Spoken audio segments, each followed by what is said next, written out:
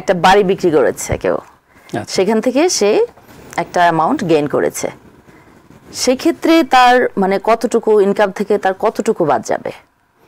হ্যাঁ, এটা দেখুন যে এটা আসলে একটা গুরুত্বপূর্ণ টপিক, এবং একই সাথে বলতে চাই যে মানে কি কি বিষয়ের উপরে আবার আমাদেরকে বিবেচনা করতে হবে হ্যাঁ ওই এক্সক্লুশন নেওয়ার ক্ষেত্রে। তো যাই হোক, দেখুন আমাদের সোসাইটিতে অনেকেই আছে হাউস ওন করেন, আবার অনেকেই যখন বাড়ি বিক্রি করেন তখন কিন্তু কনফিউশন হয়ে যান যে আসলে এটা কি ট্যাক্স ফাইলে রিপোর্ট করতে হয়, যদি রিপোর্ট করতে হয় সে কখন রিপোর্ট করতে হয়, কিভাবে রিপোর্ট করতে হয়। আবার অনেকে এইটুকু ধারণা আছে যে প্রাইমারি হাউস সেল করলে যে ক্যাপিটাল গেইন হয় সবটুকুর উপর ট্যাক্স দিতে হয় না, এটাকে বলে এক্সক্লুশন বলে। তো সেই ক্ষেত্রে কতটুকুই বা এক্সক্লুড করা যায় ইনকাম থেকে যেটার উপরে ট্যাক্স দিতে হয় না, এটা অনেকেরই প্রশ্ন। তো এই বিষয়টা আসলে চেষ্টা করবো আজকে ক্লিয়ার করার জন্য। যে দেখুন, আপনি যদি কোনো বাড়ি ওন করেন, বেসিক্যালি আমি বলতেছি প্রাইমারি হাউস আপনি যেটাতে থাকেন, তো সেই ক্ষেত্রে আপনি যদি প্রাইমারি হাউস ওন করেন এবং বিক্রির ক্ষেত্রে যদি ক্যাপিটাল গেইন হয়, এবং সেই ক্ষেত্রে কিন্তু যদি আপনি সিঙ্গেল ট্যাক্স ফাইল করেন $250,000 পর্যন্ত কিন্তু এই gain tax fully এক্সক্লুডেবল, you don't to pay any gain tax. আর যদি মেরিট ফাইলিং জয়েন্টলি করেন আপ টু $500,000 পর্যন্ত ক্যাপিটাল গেইন হইলে you don't need to pay any gain tax, সেটা গেইন ট্যাক্স পে করতে হয় না। তবে কন্ডিশন হচ্ছে যে কখন এটা এক্সক্লুশন হয়, আপনার ইনকাম থেকে ট্যাক্স দিতে হয় না, সেইটার আপনাকে দুইটা টেস্ট আছে এখানে, সেটা আপনাকে কোয়ালিফাই করতে হবে দুইটা টেস্টে। একটা হচ্ছে ওনারশিপ টেস্ট আর একটা হচ্ছে আপনার ইউজ টেস্ট। আপনার যদি এই ওনারশিপ এবং ইউজ টেস্টে যদি কোয়ালিফাই করেন, সেই ক্ষেত্রে সিঙ্গেল হইলে $250,000, মেরিডের ক্ষেত্রে $500,000 ক্যাপিটাল গেইন পর্যন্ত you don't need to pay any gain taxes. তো এখন ওনারশিপ টেস্ট সিম্পল, এটা মানে সবাই বুঝবেন এটা, যে আপনি অবশ্যই বাড়ির ওনার হতে হবে। ওনার কখন হবেন? যদি আপনার মর্টগেজ ডিডে নাম থাকে, আপনার যদি ক্লোজিং ডকুমেন্টে আপনার নাম থাকে, that means you are the owner. এবং এই যে ইউজ টেস্ট যেটা, এটা ইম্পর্টেন্ট, সেটা হচ্ছে এই বাড়িতে আপনার লেটস আপনি 5 বছর পরে যদি বাড়িটা বিক্রি করেন, অ্যাটলিস্ট 2 বছর বাড়িতে থাকতে হবে, আমরা প্রাইমারি রেসিডেন্স থাকতে হবে। আর যদি এই 2 বছর না থাকেন তখন কিন্তু এক্সক্লুশনের সুযোগ আপনি পাবেন না। তার মানে এই দুইটা কন্ডিশন ফুলফিল করলেই আপনার এই ক্যাপিটাল গেইনটা এক্সক্লুশন হবেন। এখন আরেকটা বিষয় বলি, এই ক্যাপিটাল গেইন বলার আগে আসলে এই ক্যাপিটাল গেইন ক্যালকুলেশন কীভাবে হয় সেটাও তো জানা দরকার। সিম্পল উদাহরণ, যেমন ধরুন আপনি একটা বাড়ি কিনেছেন, আপনার পারচেস প্রাইস এবং ক্লোজিং কস্ট সব কিছু সহকারে ধরেন আপনার তখন দাম পড়েছিল $500,000। এখন এইটা 5 বছর পরে যদি আপনি $1 মিলিয়ন বিক্রি করেন, তো নর্মালি দেখুন $1 মিলিয়ন মাইনাস $500,000 হচ্ছে আপনার ক্যাপিটাল গেইন। বাট এটাও কিন্তু না, আসলে ক্যাপিটাল গেইন হবে এই যে $500,000 আপনার initial purchase cost, closing cost সহকারে, এবং ডিউরিং দ্য 5 ইয়ার্সে কিন্তু আপনার ক্যাপিটাল রিনোভেশনও করতে হয়, যেমন রুফ প্রিপেয়ার করেছেন, বাথরুম রিনোভেশন করেছেন, কিচেন রিনোভেশন করেছেন, ব্যাকইয়ার্ড আপনার ইমপ্রুভমেন্ট করেছেন, লেটস আরও $200,000 স্পেন্ড করেছেন এই 5 ইয়ার্সে, তখন কিন্তু আপনার বাড়ির বেসিসটা কিন্তু বেড়ে যায়। তার মানে 500,000 হচ্ছে ইনিশিয়াল পারচেস প্রাইস, প্লাস হচ্ছে 200,000 হচ্ছে ইমপ্রুভমেন্ট কস্ট। তার মানে আপনার বাড়ির বেসিস কিন্তু বেড়ে এখন দাঁড়ালো 700,000।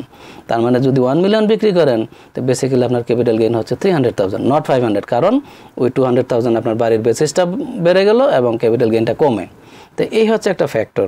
তো যাই হোক, এই ছিল কোয়ালিফাইং ফ্যাক্টর। তারপর আপনার নেক্সট কোয়েশ্চেন ছিল মনে হয় যে কখন এই সেলটা রিপোর্ট করতে হয়, মনে হয় সেটা যে কখন এই সেলটা রিপোর্ট করতে, এইটা আরেকটা ক্যাপিটাল গেইনটা, হ্যাঁ কখন রিপোর্ট করতে হয়। এখন এটা আরেকটা গুরুত্বপূর্ণ প্রশ্ন এই কারণে যে দেখুন যে 500,000 ধরুন আপনার যদি গেইনটা যদি এক্সক্লুশন লিমিটের মধ্যে থাকে, তো সেই ক্ষেত্রে অনেক সময় রিপোর্ট না করলেও চলে, বিকজ ইট ইজ এক্সক্লুডেবল। আর যদি এই গেইনটা যদি এক্সক্লুশনের বাইরে থাকে, দ্যাট মিনস তখন ম্যান্ডেটরি, আপনাকে রিপোর্ট করতেই হবে। এখন প্রশ্ন হচ্ছে, ইভেন যদি আপনার গেইন এই 500,000 250,000 এর নিচেও থাকে, অনেক সময় আপনাকে ম্যান্ডেটরি রিপোর্ট করতে হয়, মানে মোস্ট অফ দ্য টাইম করতে হয় না, বাট ক্ষেত্র বিশেষে যদিও আপনার কোনো ট্যাক্স আসে না, fully exclusion from your income, but still you have to report. যদি রিপোর্ট না করেন আইআরএস আপনাকে চিঠি দিবে, এবং সেটা কখন করবেন, এটা কোন কোন ক্ষেত্রে? হ্যাঁ সেটাই বলছি, যে ধরুন যখন আপনি বাড়ি ক্লোজ করবেন, তখন দেখা যায় যে এখানে কিন্তু অ্যাটর্নির ইনভলভ থাকে, দুইজনের পক্ষে অ্যাটর্নি থাকে, বায়ারের অ্যাটর্নি থাকে, সেলের অ্যাটর্নি থাকে। তো এখন অনেক সময় অ্যাটর্নিরা করে কি, আপনাকে এই বাড়ি বিক্রির সময় 1099-S প্রোভাইড করে, যেটা ট্যাক্স ডকুমেন্ট বলে, এবং এই 1099-S কিন্তু আপনার সব রিপোর্টিং থাকবে, আপনার কত টাকা বিক্রি করেছেন, কত টাকা ক্লোজ মানে সেলিং এক্সপেন্স, ব্রোকার কমিশন, সব কিছু কিন্তু ওই 1099-S থাকে। তা আপনি যদি বাড়ি বিক্রি করে 1099-S পান, ইভেন যদি আপনার গেইনটা যদি এক্সক্লুশনের মধ্যে থাকে লেস দেন 500,000 লেস দেন 250,000, যদিও আপনার কোনো ট্যাক্স আসবে না, you must report in the tax return, কারণ আপনি ট্যাক্স ডকুমেন্ট পেয়েছেন।